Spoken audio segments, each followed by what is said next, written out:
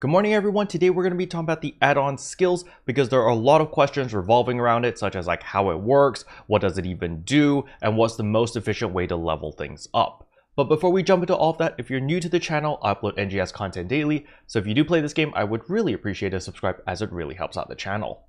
Anyway, without further ado, let's begin the video.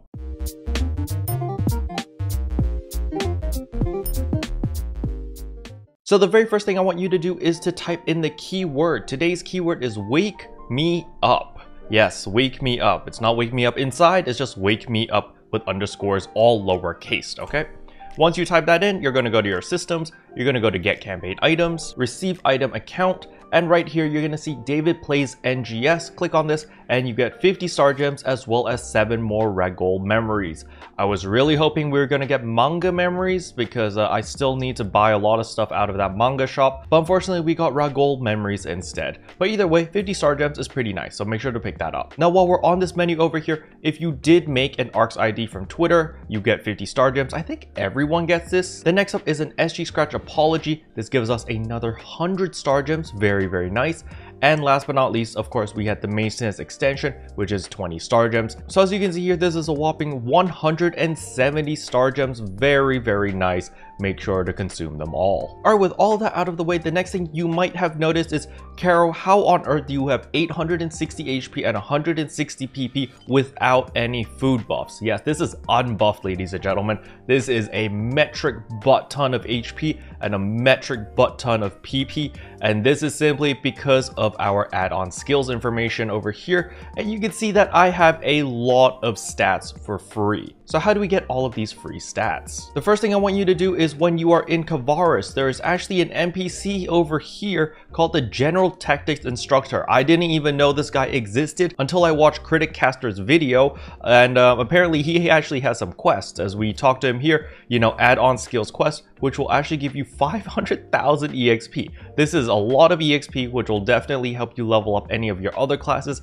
if you do want to level them up. So I definitely recommend picking up these quests over here if you do want that extra EXP to just help you level up your classes, because you're going to need to level up your classes in order to learn the add-on skills. So what you do is you talk to the class counter, then you click on add-on skills over here, and then over here there is generate add-on skills. Then you select whatever class you want, so in my case, the Braver. And then in the beginning, you will only have add-on skill 1. You will not have unlocked 2 or 3 yet. The way to unlock 2 or 3 is simply increase the level of your main effect. So as we can see over here, the Braver's main effect is critical hit rate up, so it gives you critical chance. However, there are sub effects as well. So what's going to happen is you are always going to get the main effect. However, you're going to get 2 random sub effects out of this list. Now, in order to learn these add-on skills, you're going to need your class specific EX cube. So they'll look like these yellow cubes over here, and you get 10 of them every time you over level. So when you're level 60 and you hit 61 on your Braver, you will automatically get 10 of these special Braver EX cubes.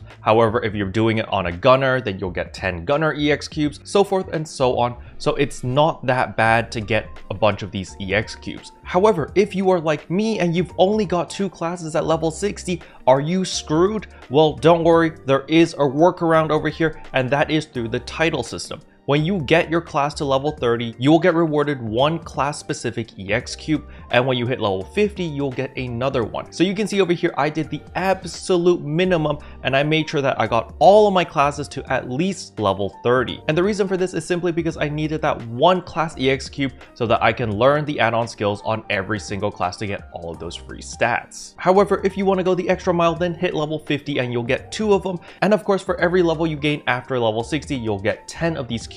So that's basically how you get these cubes in order to get more add-on skills. So the interesting thing about these add-on skills is after you've unlocked add-on skill 3 by getting level 16 or above on your main stat, it actually unlocks add-on skill 3 for all your classes. So for example, on my Force over here, you can see I only have level 2 of my technique weapon potency up. However, this is with add-on skill 1. If I use add-on skill 3, I am guaranteed a level 10 technique weapon potency or above.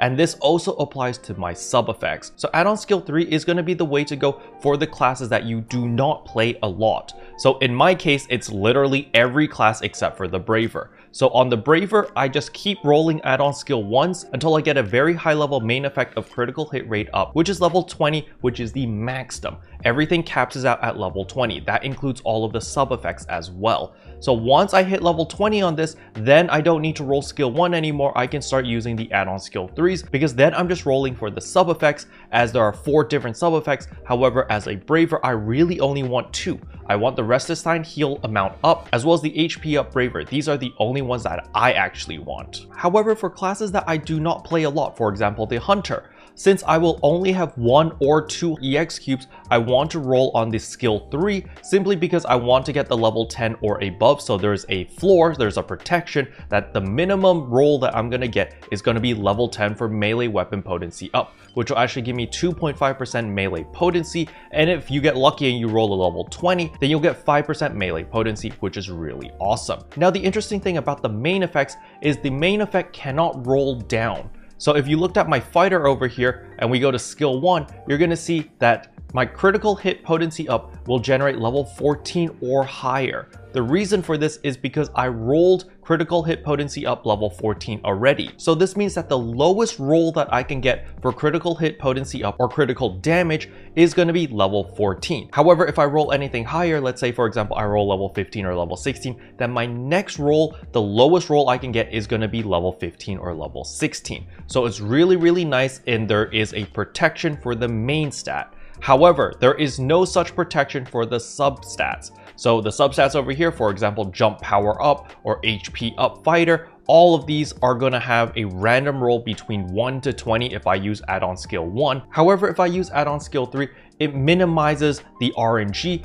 It goes from level 10 to level 20. So there is the benefit of using level 3. However, the downside of using add-on skill level 3 is simply the Meseta cost. It will cost 50,000 per roll. It doesn't need any more extra fighter EX cubes. It'll still use 1 cube per roll, but it costs a lot more Meseta. As you can see here, add-on skill 1 only uses 5,000, skill 2 uses 10,000, and skill 3 uses 50,000. So this is the price you're paying in order to deal with less RNG. So why does any of this matter? It matters because it is free stats for your entire account. Yes, all of these add-on skills over here, this entire list that I've unlocked over here, even though I did it on this character on ship 2, when I switch to my ship 1 character to my ship 3 character, all of these stats carry over to those characters as well. So technically you only need to max out every single class on one character, or you can do it across multiple characters and all of your add-on skills will carry over to the entire account regardless of what ship they're on. So that is freaking amazing. And the most important part I want to point out is the HP up over here. Since level 10 is the minimum roll, because we use the add-on skill stage 3, which guarantees that the lowest roll you'll get is level 10 on your substat, I want you guys to count how many classes there are with me. We've got 1, 2, 3, 4, 5, 6, 7, 8, 9. So you've got a total of 9 classes, and as long as all of those classes roll HP up on their substat, you are guaranteed 90 HP. Just from that, you don't need to augment your armor, your weapon, nothing. 90 HP extra, just flat 90 HP. There you go on your entire account. All of your characters get it. It is freaking bonkers. So please take advantage of this. And this is the minimum roll.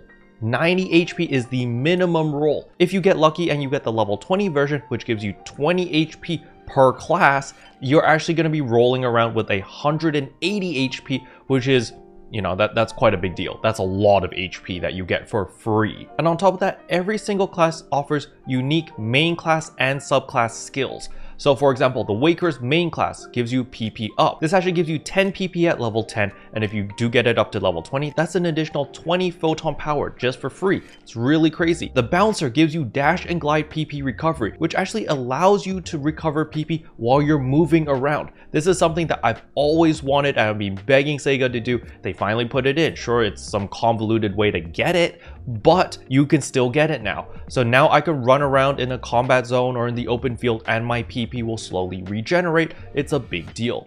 Encore jump. This is insane. You gain an additional double jump when you hit an enemy with an attack while double jumping. So basically, if you're fighting a boss, for example, Dark Falls, you know, there's a lot of verticality there. You double jump, you hit something, boom, you can double jump again. Really crazy. Then of course we got the legendary HP up here. We got on the Braver. This I maxed out, I got to level 20. Keep in mind, getting to level 20 is extremely difficult. I want to put a disclaimer out there. I rolled 360 times. That means I leveled up my Braver 36 levels over the cap before I actually got to level 20. I was able to get to level 19 of the critical rate up after about 80 rolls. So that's 8 levels. So if you just want to hit level 19 on every class, it's a lot easier to do that. However, that final level to get to level 20 is going to be a pain in your butt because it is just pure RNG. And yes, this took me a very long time to get this extra 0.5% critical rate increase, but it's worth it because now I have extra 10% crit rate, which is really awesome.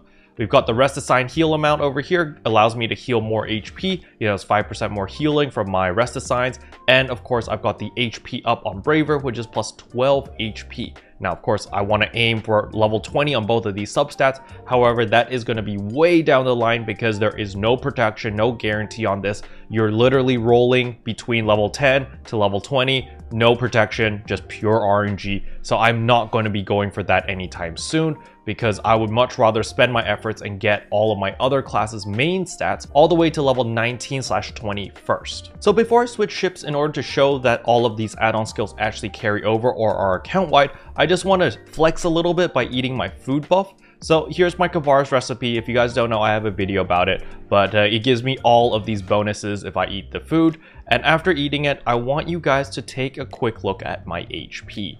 I am at 903 HP and 170 photon power.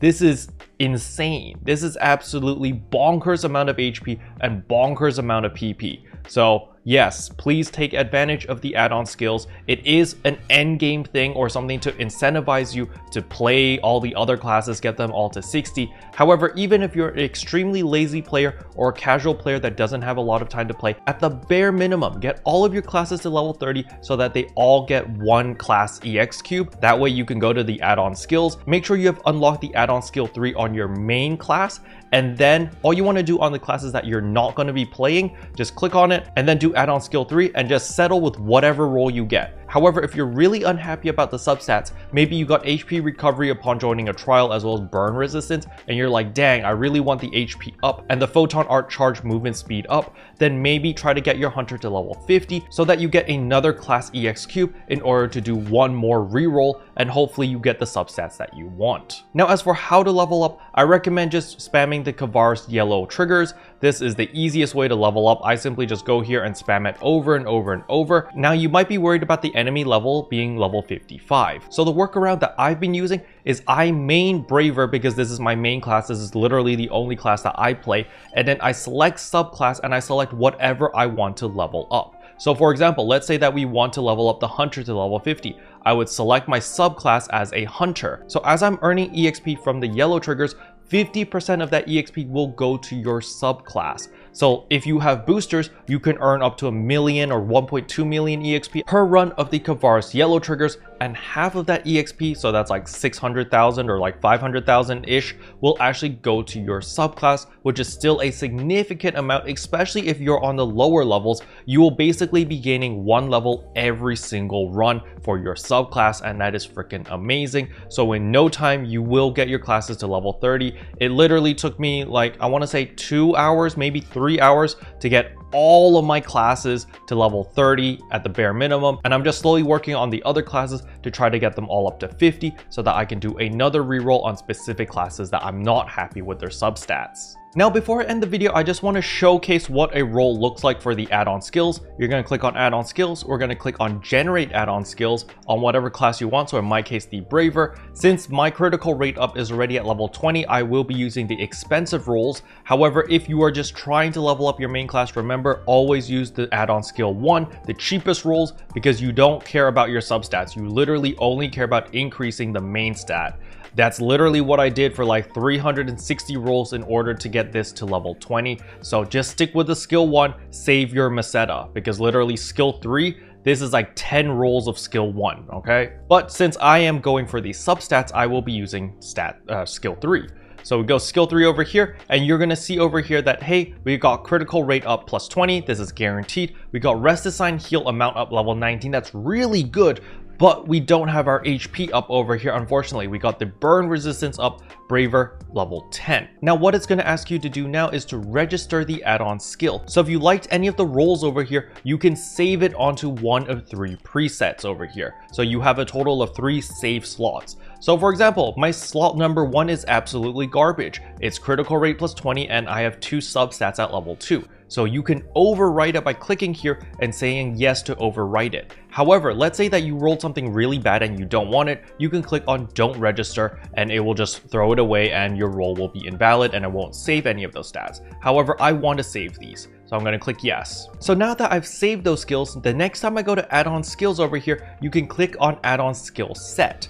And you can see that there is a list for every single class. So for example, my Braver preset number 2 gives me critical rate up plus 20, gives me HP up Braver level 12, and rest assign heal amount level 10. However, let's say for whatever content I'm doing right now, I don't need these stats. Maybe I need the burn resistance because I'm going to the volcano region or whatever. Then I can immediately change it simply by clicking on Braver preset 1, and it will automatically change it to critical hit rate up level 20, to my burn resist level 10, as well as the rest assigned heal amount level 19, which will actually give me 9.5% more healing potency, which is really cool. However, keep in mind with this preset over here, I will be losing the HP up level 12, which is this extra 12 HP. So you just got to keep that in mind, and that is what all of these different presets are for. You can simply save multiple presets that maybe you got really high rolls on, and you can just switch it whenever you want when you're in town. It's very, very useful. All right, with all of that out of the way, let us switch ships. So here we are on my ship 1 character. We're just going to take a look at my personal information, character information, and add-on skills.